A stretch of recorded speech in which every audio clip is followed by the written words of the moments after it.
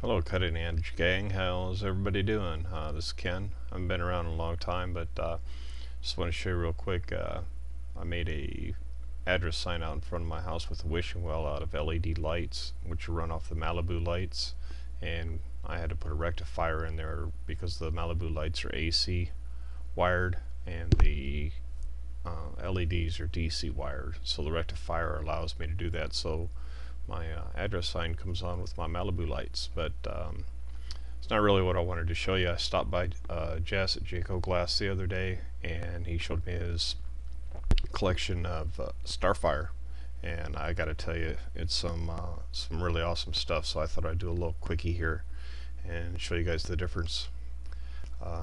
You could obviously tell that that's the plate, and that's the starphire there. That's just taking a look at them real quickly. Okay, I put in some white LEDs and try to get them at the same angle. So that's the starphire on that one, and that is the plate on that one. This one's kind of cool because this is actually the reflection up on the ceiling of my shop with the starphire, and in the next picture will be without it's the plate glass. There's nothing. There's absolutely nothing. It just goes to show you the clarity of that starphire glass compared to the plate glass. Just those two pictures alone will show you enough. But just wanted to show you that real quick.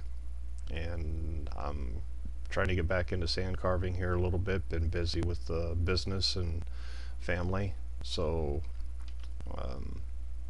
look forward to doing a few more of these tutorials. Well, it's not really a tutorial, but start doing some tutorials and get these LEDs going and the starphire glass. I think you'll like it.